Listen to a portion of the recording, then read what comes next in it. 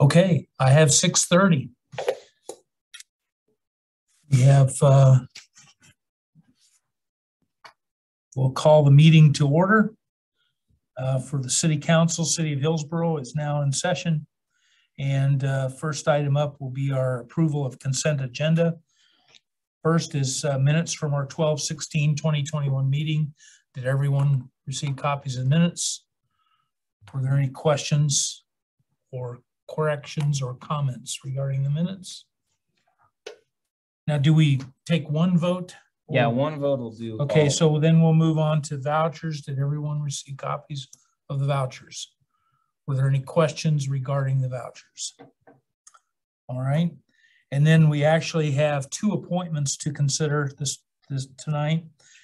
We have, as advertised, David Stevens to the Museum Board, and we're also adding Darren Franz for consideration to the Museum Board. So if there are no questions or corrections to any of those things, I would accept a motion that we approve the consent agenda as submitted. I'll make a motion. Okay. Second. We have a motion by Councilman McCarty, a second by Councilman Driggers. Any further discussion? Hearing none, all those in favor say aye. Aye. Opposed? Motion carries 4-0. We'll now move into item C, which is our public comment section. Mr. Stiles. So we have a few people in the room. I don't know if anyone wants to make any public comments. You're welcome to. I think that's a no. We also have Blake's on there, but I don't know that he's having problems with his audio anyway, so I'm not sure that he can chime in. So okay. All right. We'll now move into our business section. And again, before we do that, I want to welcome you guys and appreciate you being here. Extra credit or not, it's always good to see you guys. And hopefully this gives you a chance to see what goes on in a council meeting. And someday you can be sitting in this chair and we'll let you run the meeting, all right?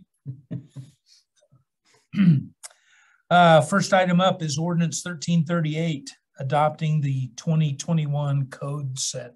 Mr. Stiles. thank you, sir. So Ordinance 1338 will adopt the International Building Code, Residential Code, the National Electric Code, International Plumbing Code, International Mechanical Code, Property Maintenance Code, and Fire Code, as we've discussed previously. The three exceptions that we pulled out of there are removing the peer review for the ICC, that's for the storm shelters, which we determined was pretty redundant and unnecessary. We also pulled the International Energy Conservation Code, or the Green Building Code, out of there. And then we also require, we changed the language for internal building attendants for emergency responders, which gives the building inspector discretion on new construction, which is essentially how we do the policy now, if I'm not mistaken. That's right. Yeah. And Ben is here if you want to ask any specific questions about anything, or if you had any follow-up questions about the code sets. If not, we would ask for approval today. One thing I would note is that the new code set will positively impact our ISO, which is the fire rating for insurance that some insurance companies use. And we have a meeting with ISO on Friday. So no pressure, but it would help if this was passed on that rating system. So we're asking for approval today. Any questions? Comments? Hearing none, I'd accept a motion to approve Ordinance 1338, adopting the 2021 code set with the identified exceptions, and authorize the mayor to sign. I'll make a motion. Councilman McCarty moves. Is there a second? Second. Councilman Lowen seconds. Any further discussion? Hearing none, we'll poll the council.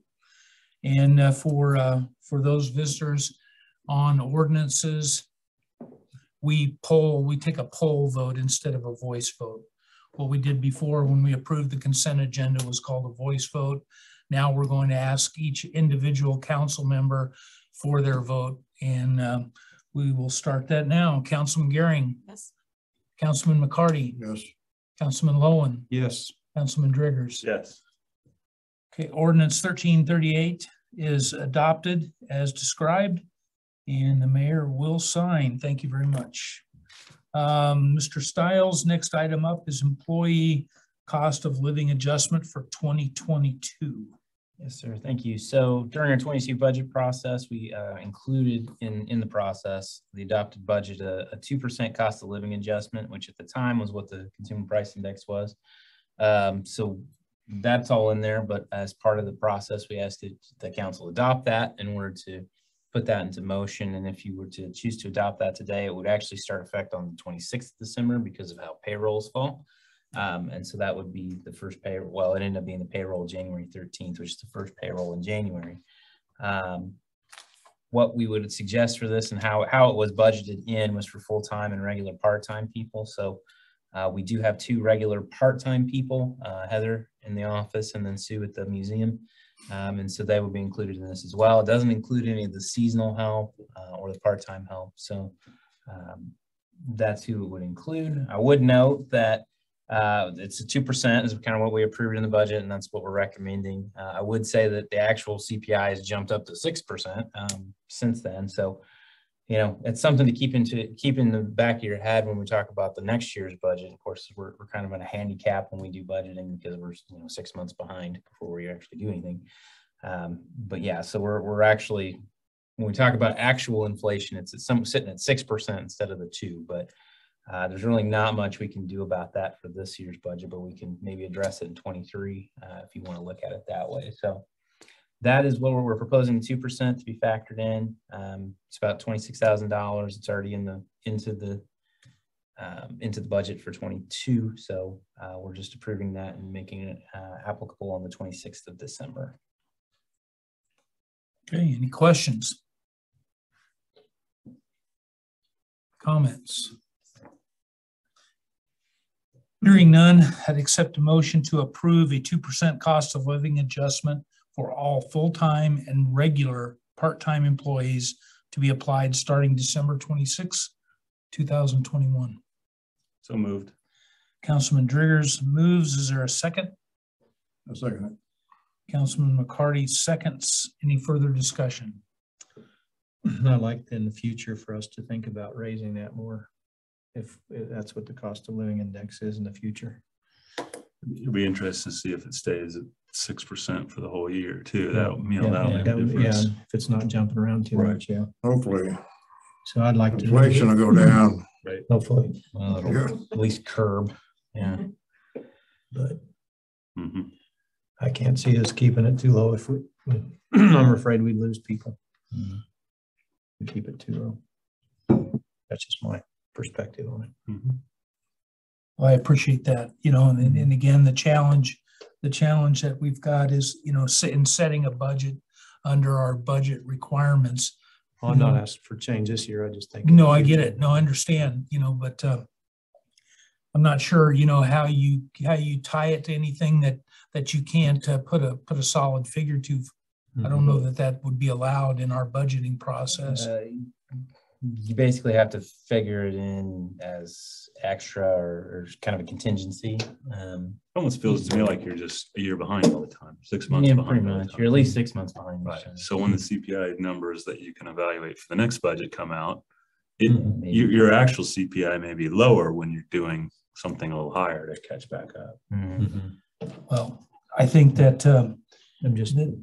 I agree with you, Councilman Lowen. We need to be cognizant of Around it, yeah. where our employees are at, and we definitely want to make sure that we're taking good care of them, because we all know the challenge that we're all dealing with and finding good employees. So keeping good employees is an imperative. That's an imperative. Yeah. I appreciate that. All right, any further comments or discussion? Hearing none. All those in favor of the approving the 2% cost of living adjustment signify by saying aye. Aye. Opposed? Motion carries. Mr. Stiles, we're now moving on to our 2021 budget reconciliation amendment. Yeah, pretty much.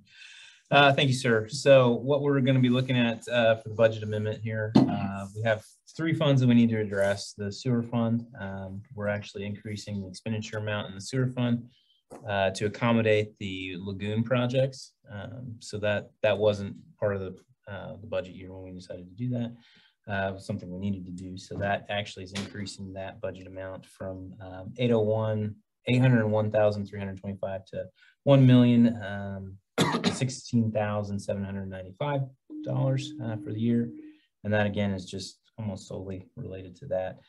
The TIF fund, we need to increase that, the expenditure amount there. We actually had some additional costs tied to that. That was an issuance cost and basically what's Ben's radio? You mean to leave it? I don't know if you did or not, I but doubt he'll find out in a second. Garrett, you want to take it to him? Thanks.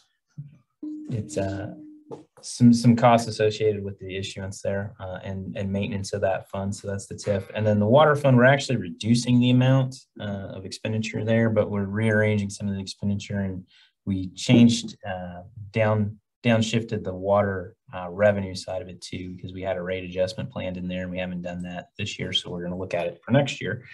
And then we also had some chemical costs that went up, and we basically ended up reallocating some things internally on that fund to accommodate some of that. So that is how that ended up going. It went from $1,125,084 to $1,089,519. So actually adjusting it down, but again, reallocating some of those costs. So those are the proposed budget amendments for this year. Everything else is looking pretty good. I didn't feel like we needed to make any more adjustments in any other funds. So I think we're in good shape there. In order to meet the publication deadlines for this, it'll go into the newspaper next week. So next Wednesday, and that would put us, we have to have 10 days before we can have the hearing and approve it. So that's going to have to require a special meeting, which I tentatively put on there for the 28th, which is the week after Christmas, back on a Tuesday. And I didn't know, Councilman Lowen, if you had basketball practice during that time. I didn't think so. No, I don't. Okay. So we set it at 4 o'clock, which is kind of a normal time, or propose to set it at 4 o'clock if you would be willing to do that. So do you have any questions about the proposed budget amendments? Does that balance out all right? Yeah, it'll balance fine. We'll see a little bit of a, what with the sewer one, we have the ARPA money that we're planning on using for part of this project too. And what we'll do is reallocate that in 22. 22. We're not dipping it in any reserves or anything. No. Well, it does right now, dip that cash. It does, right? Yeah, it's basically creates a cash flow issue for that. I mean, it will reduce it a little bit now, but we'll make up for that when we go into the next budget year. Sounds good. Okay, so we need a motion to set the budget hearing. Mhm. Does somebody care to make that motion? I'll make that motion. Okay, for Tuesday, December 28 at 4 p.m. in the council chambers for the purpose of conducting a budget amendment hearing. We have a motion by Councilman Lowen. Is there a second? Second. Councilman Gehring seconds. Any further discussion? Hearing none, all those in favor say aye. Aye. Opposed? Motion carries. Looks like we have a couple Elcon invoices to consider, Mr. Stiles. Yes, sir. Thank you. So the first one is for the wastewater lagoon project. The outbound lift station, we had some work there, totaling $221.88. And then we had some supply restock stuff for the street department, which was $194.29 for a grand total of $432.68. And again, for our guests, you may have wondered why we're approving paying Elcon invoices separately from our other bills. Well, as it happens, we have a council member who's associated with Elcon services. And so this gives Councilman Gehring an opportunity to abstain from, even though she actually is not required by law in this case, because it's not, she's not voting herself a financial benefit because the city receives services in kind. It it just makes her more comfortable. Is that fair to say, Renee? In terms of transparency, Removes any. removes doubt. any doubt. Okay, so that's why we have this separated, and I guess we won't need to next year, huh? That's true. Yeah, I hadn't thought about that. Unless Mr. Bai is somehow associated with Elcon that I'm not aware of. Okay. Is there a motion to approve payment of the Elcon invoices totaling $432.68? I'll make that motion. Councilman McCarty moves. Is there a second? Second. Councilman Lowen seconds. Any further discussion? Hearing none, all those in favor say aye. Aye. All those abstaining, Abstain. all those opposed. Okay, motion carries. Invoices are approved for payment. And now we're into our future consideration section. Mr. Stiles. Thank you, sir. So the pool needs to be recoded. It has to be done about every 7 to 8 years, and we're right at that 7-year mark for the pool coating. What we have budgeted in 2022 is $125,000 for capital improvements, thinking that we're going to have to do at least this coming year. We've solicited 2 bids, and we've gotten the Torrey Brothers bid back, which is the one that you've got attached here. There's some good things involved with that one. It has a 3-year warranty, which is kind of unique for pool coating. And then it, kind of have the specs on all that stuff there. So they would strip it down, repair the spots that need to be, clean it up, re-epoxy it, and then coat it, 2 coats. There's no action to be done at this point because we're still waiting for the second bid to come in. We have somebody look at it. That the company that actually built the pool is going to be quoting us for that. We requested a bid back from them, and we haven't gotten it yet.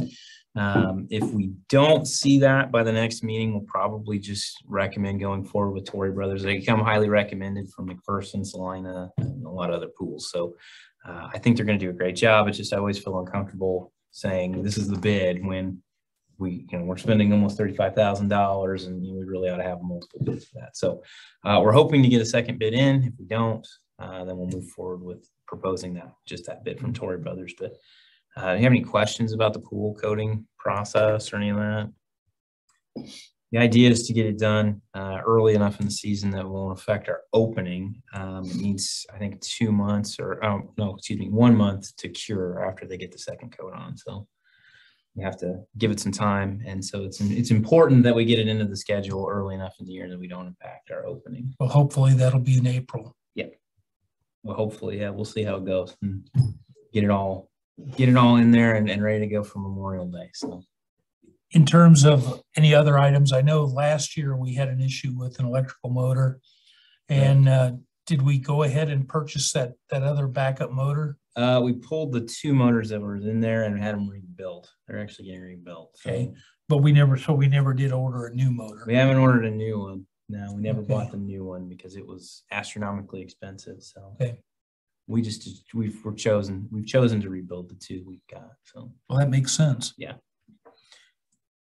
Okay, any other questions regarding that? Okay, we'll now move on to your city administrator's report, Mr. Stiles. Sure. So we've got the senior class presentations. I wanted to kind of mention those. Of course, we've got some senior representatives here. They don't seem to be talkative about what they presented on, but at some point in the future, they may be implored to do that. We had we had 10 presentations total, a lot of different things to talk about. We had 2 focused on the ponds, 2 talking about lighting on the trail, the walking trail amenities out there. There was a dog park proposal, which I thought was kind of neat. Driving range proposal at the golf course to improve that.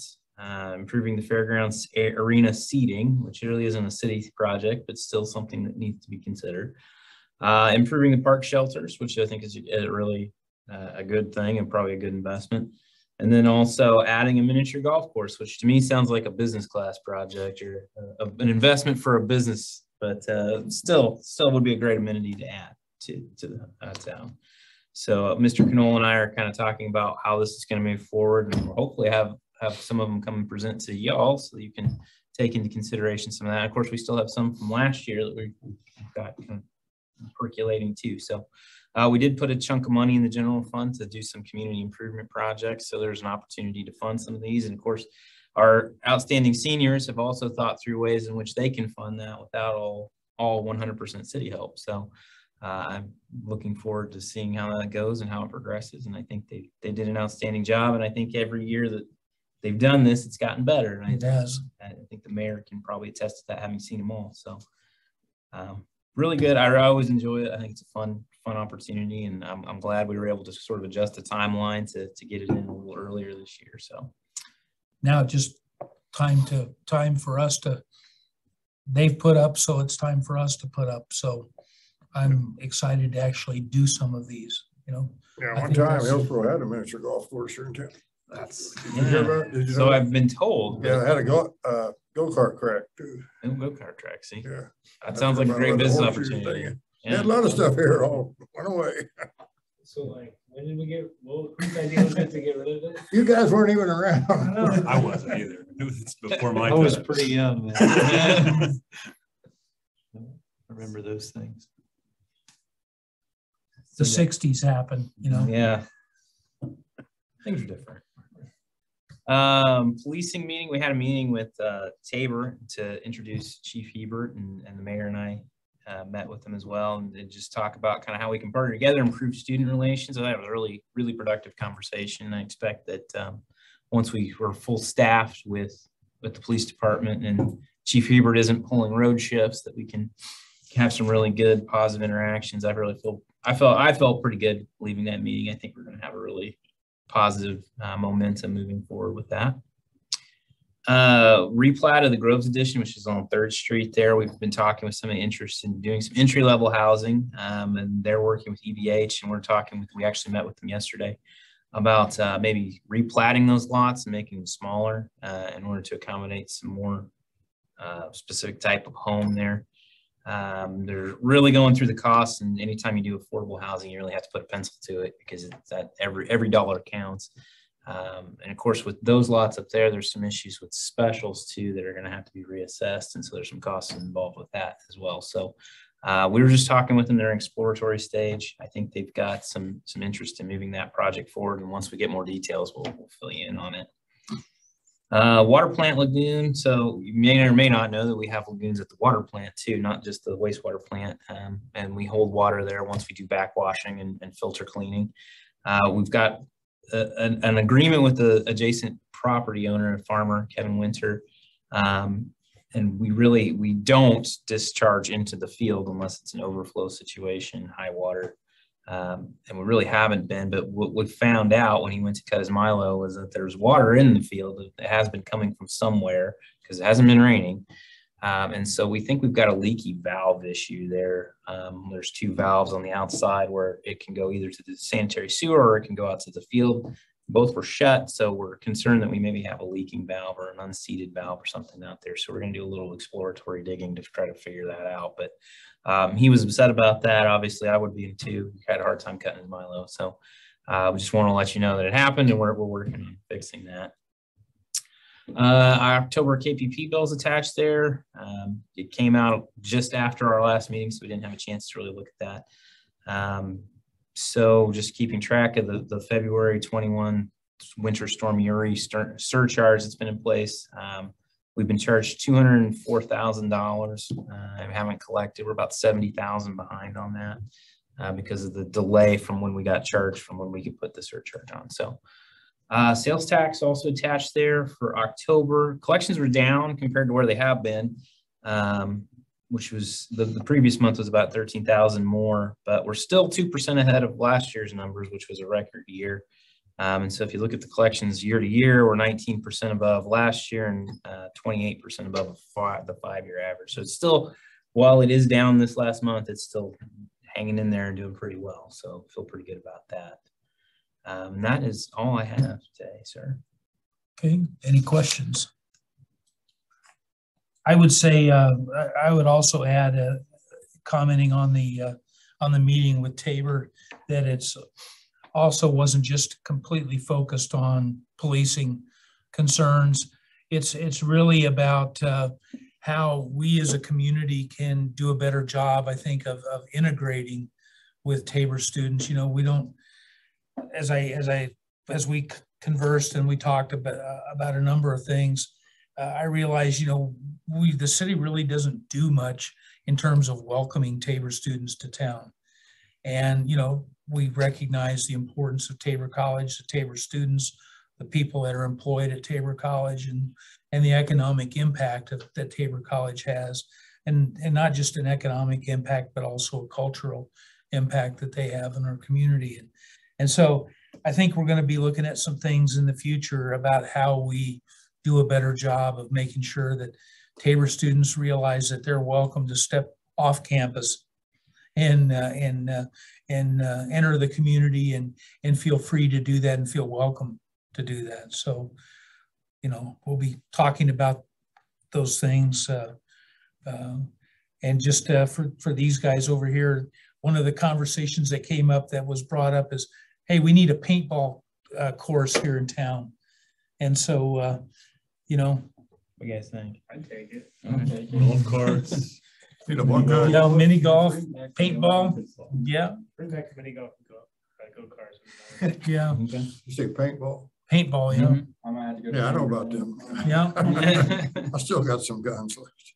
So, but anyway, it was a good meeting, and you know, and for those of you that don't know, Tabor has a criminal justice program, and they have an officer from the Wichita Police Department that comes up and assists them in that program, and we're going to do a better job too in terms of being supportive of that with our own police department, which only makes sense. Mhm. So, you know, we ought to be linked. Our arms ought to be linked solidly with them on that, so that and the goal is to make connections, you know, without the rollers lighting up the sky. You know, we want students to know who we are as a community and who our officers are too. I think it's important. Okay. Well, we're on to our second public comment. Have we added anybody to the mix? Mhm. Don't see anybody new. Then we'll move on to council comments. Councilman Gehring, any comments? No, none today. Councilman McCarty? None. Councilman Lowen? None. Councilman Driggers? No. Okay. Well, is there any other business that needs to come before the city council? Hearing none, meeting is adjourned. You guys chose a good one. It was a quick one. Half an hour. Ready for the heated arguments. Yeah.